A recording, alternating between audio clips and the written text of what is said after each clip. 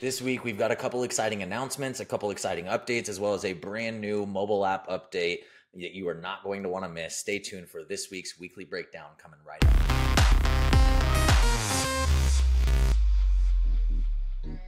What's up, guys? It's Michael McAllister with Empower LO. This week, starting out, we've got some new updates to calendar function. So if you didn't know, then you've been sleeping. Calendars are built in. Calendars, appointment scheduling calendars are built into your HighLevel account. If you're using Calendly right now, it is a waste of time, a waste of energy, a waste of money. Switch over, use the ones inside of HighLevel. The update that just came out is a really cool one. For those of you guys that are running classes, if you didn't know, you can set up your calendars as a means of managing registrations for your classes. Now, that hasn't always been the cleanest experience. We've done it before. We've got personal experience with this. However, they did just make a huge move to make it a lot cleaner. So for those of you guys that are considering running classes or do run classes, check this out. So in here, you have the ability to set date-specific hours. So rather than saying that you're available and creating consistent availability throughout the week, you say, for example, I'm running a class. I'm only running a class in 2 sessions. I'm running it on September 25th. I'm running it on October 8th. These are the hours that I'm running it in. Well, before, if you were to go to the calendar link, then depending on when those were booked, you might have to scroll a little bit to find the actual event. Like you actually had to search for the day where the availability was not blocked out and then pick that. Kind of a pain in the butt, not a clean solution. We ended up having people that used HighLevel for events or use HighLevel for events. We ended up having them switch to just a form, a basic form where they pick one of 2 options, which is not as clean as it can be. And so the fact that they fixed this is pretty cool. Now, if you go in here, I'll go into the scheduling link, then it should immediately pull me in, right, to this. Now, I messed up. I set this class at 30-minute intervals, so it looks like there's 4 different classes. I should have set this up at only 2 hours, like the length is 2 hours, and then this would look better. So that's my fault, but it did pull us directly to there. Cool update there as far as the calendar functionality goes. A couple other small updates, custom value support. So when you're actually creating the calendars, right? So if you come in here and you're actually creating them, you have more support for being able to add custom values or custom fields into here, including being able to select anything that you want to, as opposed to having to copy and paste the actual code in here. So this is a cool update as well. Again, just a couple minor updates to calendars, making it better every single day. Let us know if you have any questions. Next up, we have an update to the remove from workflow functionality. I use that word way too much, functionality.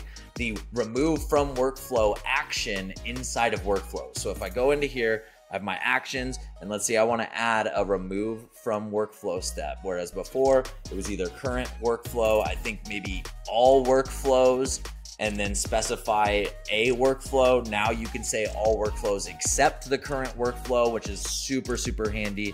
And then check this out. Another thing too, when I specify another workflow, I can actually specify and select as many of these as I want. Whereas before, you had to set up one of these for each workflow you wanted to remove them from. Super messy. It just didn't end up getting used properly. So now this remove from workflow step is a lot cleaner.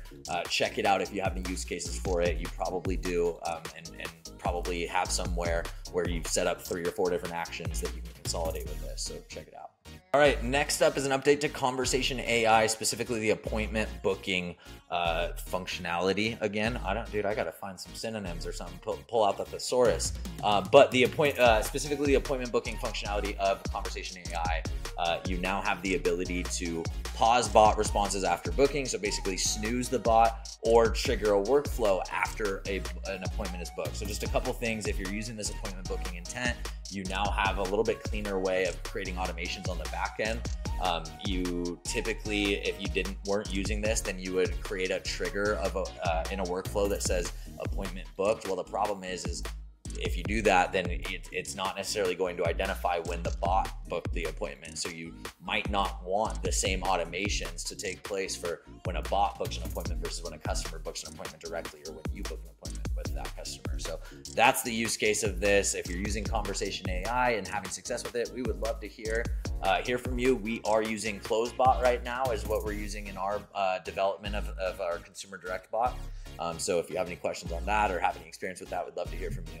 Otherwise, check this out and let us know how it's going, because we don't have as much personal experience with it as we'd like to.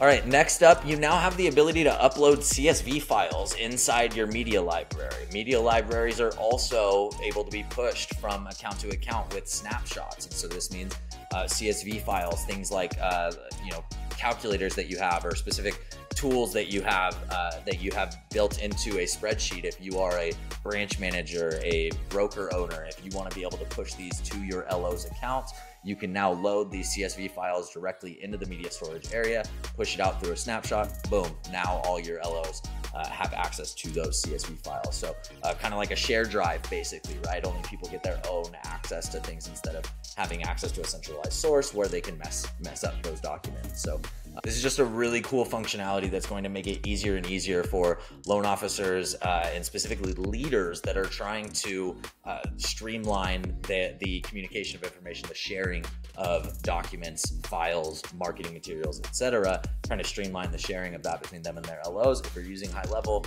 being able to push this through a snapshot is really, really cool. All right, and last up, I do not have my phone pulled up for you guys today. But you now to be able to show you this actual update, I don't think in the interface itself that you're going to see a lot of changes, but some really cool abilities that are now added. You have the ability, this transfer to staff one, right? So you guys probably aren't reading this, so I probably shouldn't assume that you are. But new mobile app version, go in, make sure you install it. Just check the App Store, check the Play Store, make sure you have the most up-to-date version. You now can answer and make calls from your watch, right? If you have a WearOS watch, which I believe is like the Android watch platform.